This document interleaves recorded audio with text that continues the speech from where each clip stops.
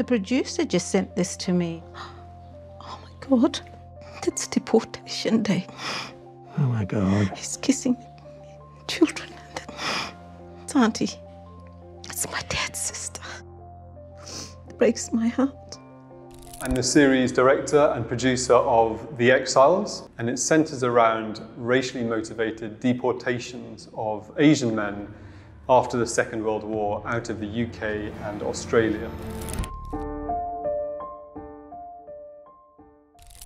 During the pandemic, I came across this fascinating story which talked about Chinese seamen in Liverpool who had served in the Second World War and then mysteriously disappeared after the war had ended. They'd married local women and had children with them, set up businesses, and over the course of 1 or 2 years, literally hundreds were disappearing. But the twist for me was the mention of Singapore as a place where these men were then taken to when they were deported from the UK. What happened to these men in Singapore? Where did they go? Did they have families? Are their families aware of this story today? The Liverpool Chinese seamen initially came to the port city many years before the start of the Second World War. Liverpool was a huge bustling port and it needed many men who were working on ships which were going across the world from Liverpool. The Chinese seamen were very in high demand because they were hardworking, but also they were able to be acquired at a lower rate than many of the local men. All these men were acquired to work on vessels for the Atlantic crossings, which were very dangerous crossings that went from the UK to America and back, bringing food and fuel back into the UK. So they were really an essential lifeline. Come the Second World War, borders closed, and these men who were from China were unable to go home. So in effect, they were stuck in Liverpool, and that's why they ended up living there, finding wives, having children, starting families. When the war ended, there was an assumption, obviously, they had seemingly won their right to live and keep their lives going in Liverpool. Another issue was there was some industrial labour action where the Chinese men said they wanted to be paid higher wage. They achieved that higher wage, but come the end of the war, many of them were labelled as troublemakers. So that really marked them out as unwanted, undesirable men to be removed from Liverpool as quickly as possible and in a sense replaced by cheaper labour that these shipping companies would be able to bring in afterwards. So the British Home Office had planned to remove these men. That's why they started to disappear. So a big question we had when we were working on this project was, who are these men?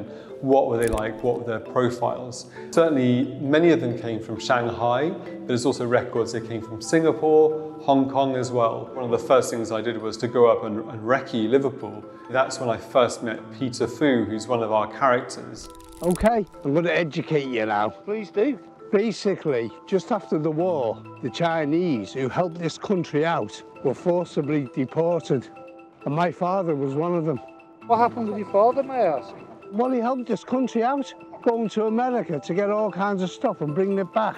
Oh, he was in the merch? Yeah, and then he got deported, but it was kept a secret for 50 years.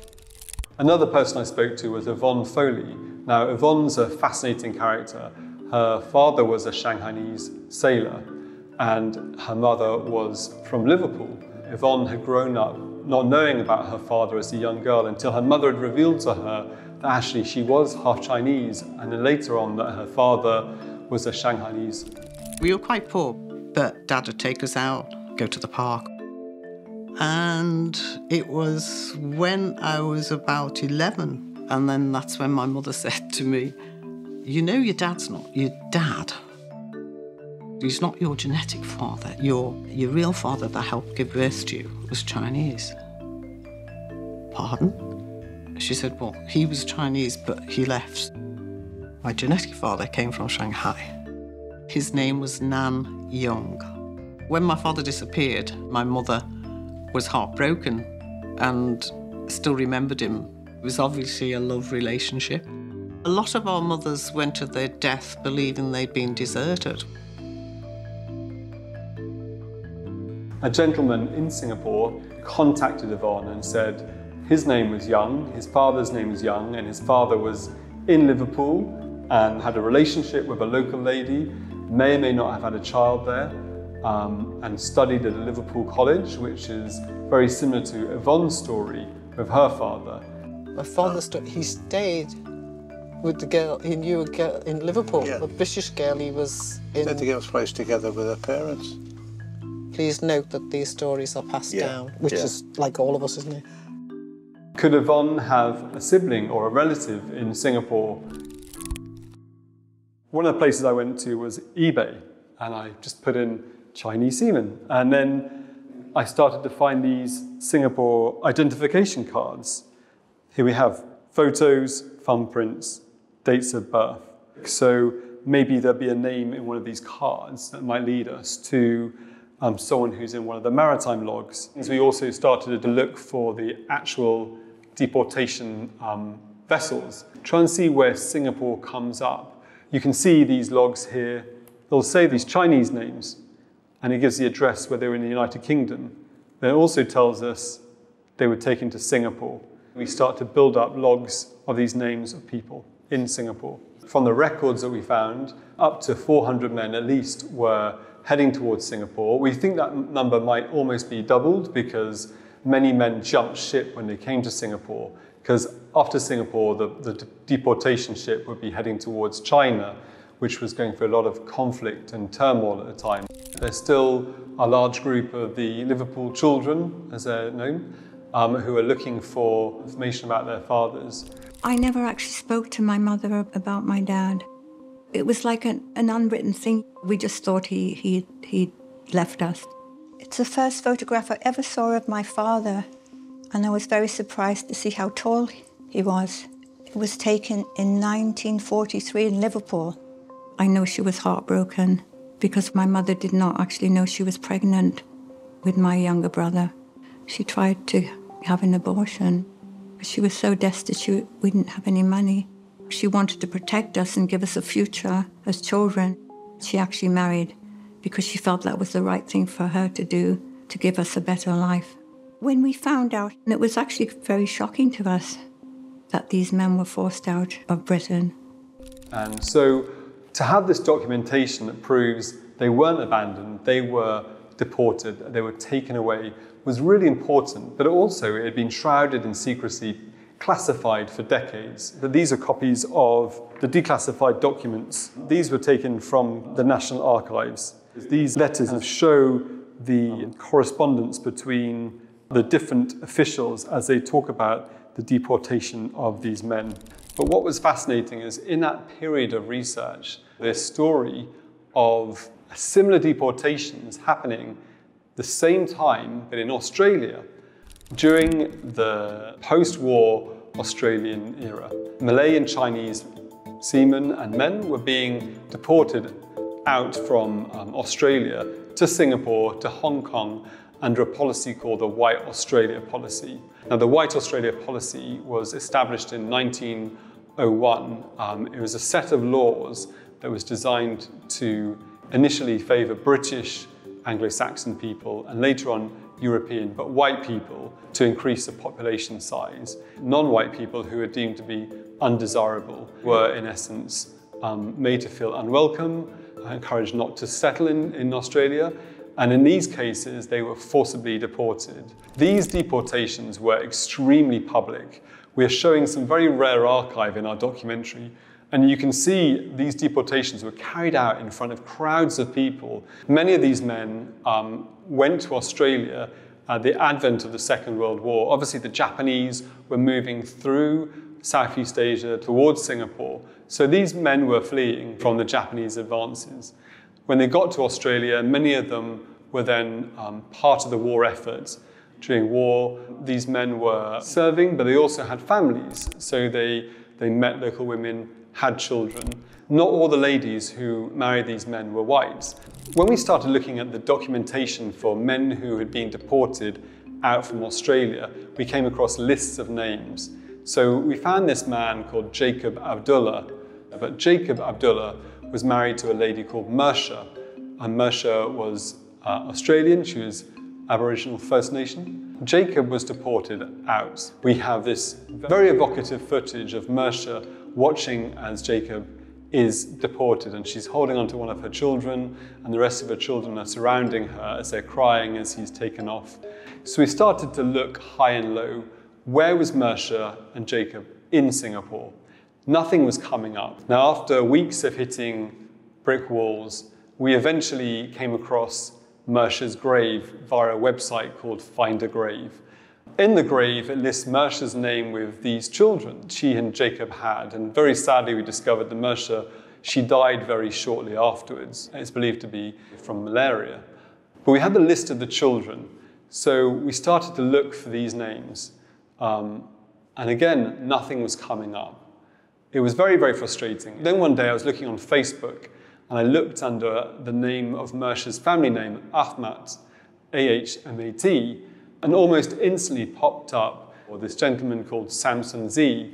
And I could see he had posted saying, I'm looking for the family of Mersha Ahmat. So I dropped Samson a line, and we almost instantly connected up. And that's when I discovered he and his cousins in Singapore. And that's when we realized, after he made contact with them on Facebook, he hadn't actually gone to Australia to meet them due to COVID.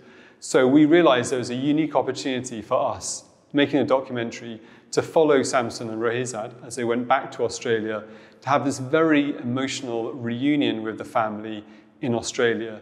Hello, happy friends. Hello.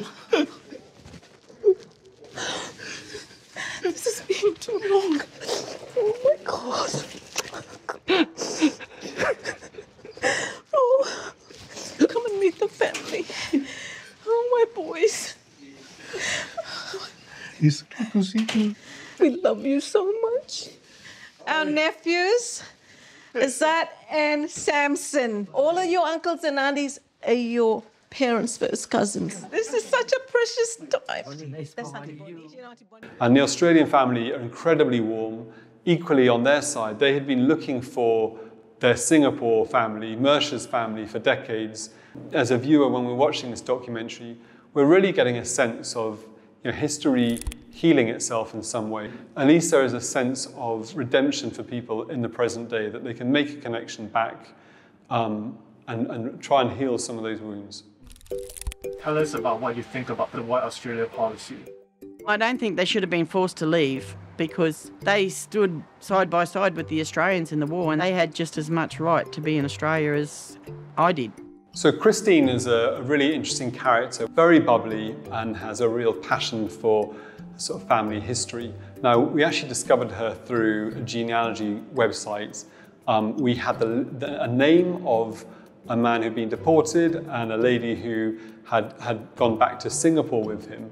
And it was through those names we were able to find Christine, who is the granddaughter of the lady who left with her deported husband. She was called Phyllis. Now, she was a white Australian woman moving to Singapore. She went to go and live in a kampong. Really, she seems to have embraced that life.